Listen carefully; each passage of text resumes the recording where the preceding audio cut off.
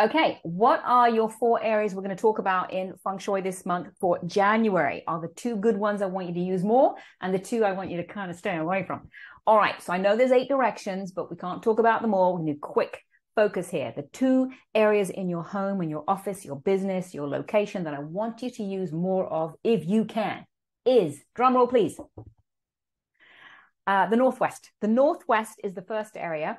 And remember, all you've got to do is get a regular compass, an iPhone. It doesn't matter. Just work out where north, south, east, west is in your location, and then mark that down. So the Northwest, this is really good for clarity of thought. The energy that's cultivated in the Northwest this month will help you make decisions with clear focus. So a bit of a focus thing there. It's a little bit, I'm not going to say academic. It's just a little bit of wisdom in there, a little bit of clarity of thought. So decision making will be easier because you'll have the facts at hand. So use the Northwest to make phone calls, put your laptop there and work, and just know that that's month energy for the month. Okay, I don't know your feng shui of your house, so I can't speak to that. I can only speak to the energy of the month.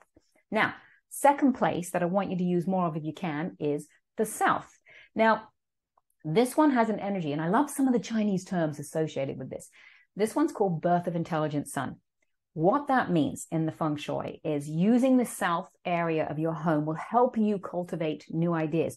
So if you're creating, or if you're, what's the word I'm looking for? Incubating, right? A startup, you're actually in that process of putting all together, getting your ideas out, maybe talking with other people, collaborating, like, can we do this? Is this idea viable?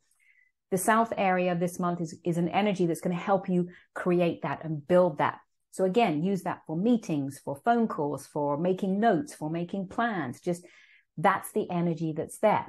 So the way I want you to look at this when I share energies of the month and how to use them is, think of it like you're walking downtown for the day and you've got your book and you want to read it in a quiet place. And you walk downtown and there's a disco on one side of the street. Man, I'm aging myself here. There's a nightclub on one side of the street and there's a library on the other, and you want to read a book quietly. Which one are you going to go to? The library, right? It's understanding how the environment affects you, and that's what feng shui is. So this monthly energy I'm talking about is there only for the 31 days, but it's there. So tap into it. It's feng shui Wi-Fi, and it's yours for the taking. Now, I've given you 2 areas to use most if you can. How about 2 areas I want you to avoid?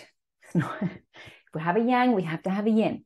So the north, well, the north is a very tricky area to use this month because it will cultivate obsessive tendencies, obsessive thinking.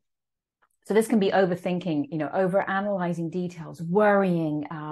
If you have any habits that aren't so great, alcohol or any kind of an addiction, the north is going to bring that to the surface and just encourage you to go full force on it. So avoid that area. It's not a healthy area this month.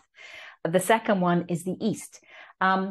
This is just a very argumentative area. So avoid it because you're probably going to end up in an argument. Doesn't matter how good your case is, how good your discussion points are. The energy is in flux. It doesn't like it there in the east this month, and the potential for legal entanglements is there. So you just want to avoid that altogether. All right. So you got 2 good ones. You got 2 not so good ones. Go forth, my children, and enjoy.